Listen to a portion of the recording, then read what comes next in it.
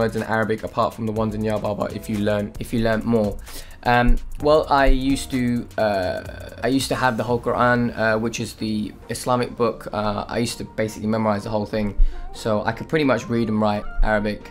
Yeah, so that should answer your question. Do you have any haters? If so, what do you say to them? If you do, what do you say to them? People only hate, it's like a superficial thing. Like, people don't actually hate people, physically hate somebody, unless it's a form of kind of jealousy. And actually jealousy is kind of like, it's flattering if someone's jealous. So I think everyone has haters in all walks of life. If we don't have haters or critics or whatever you want to call them, then I don't think we're going to be able to develop or evolve as artists. If everyone's trying to bum lick me, excuse my French, or trying to tell me how amazing I am, then how am I going to move forwards and appeal to new audiences without the critics? So thumbs up.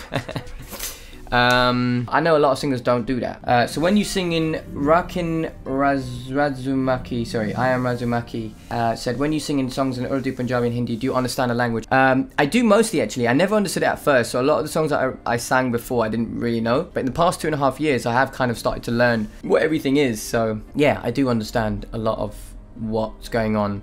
That's why one of the reasons why my lyrics are really simple and basic. I want to understand it, otherwise I'd be singing on stage and I'd be like saying something really emotional but then doing a stupid dance move. It wouldn't make any sense if I didn't understand it. How long